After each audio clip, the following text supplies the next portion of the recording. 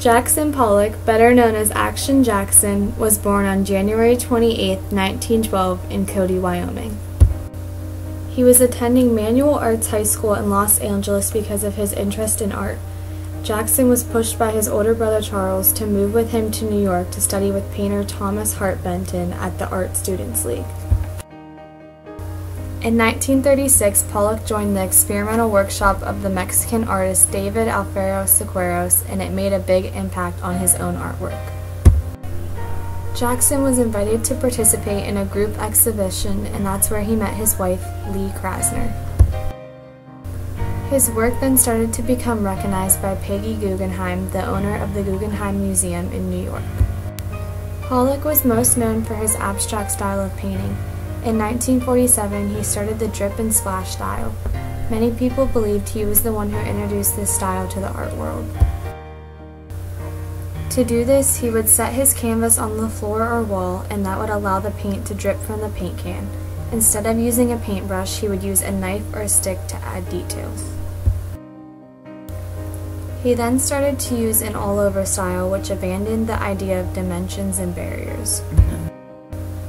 With this, he began his figurative pieces of black and white works, which he is most famous for.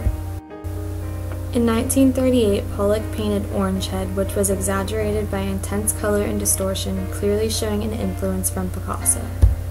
In 1941, he painted the bird. This was a sand-embedded surface in memory of the practice of Indian sand painting with the symbols of the heraldic eye and eagle.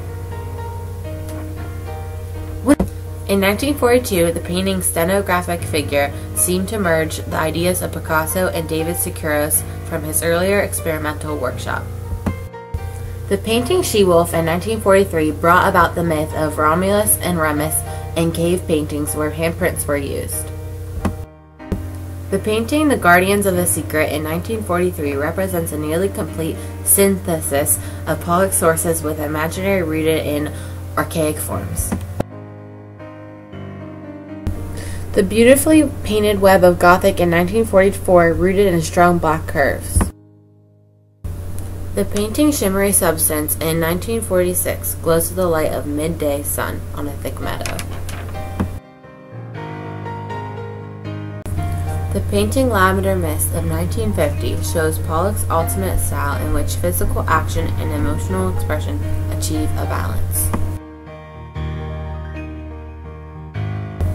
In the 1960s, Jackson Pollock was viewed as one of the most important figures in the art world. Throughout his career, he suffered from many personal issues, including alcoholism.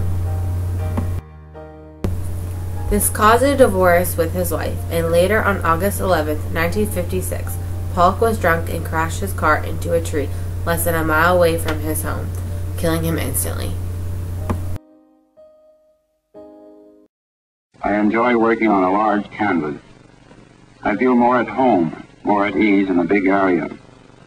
Having the canvas on the floor, I feel nearer, more a part of the painting. This way I can walk around it, work from all four sides, and be in the painting, similar to the Indian fan fingers of the West.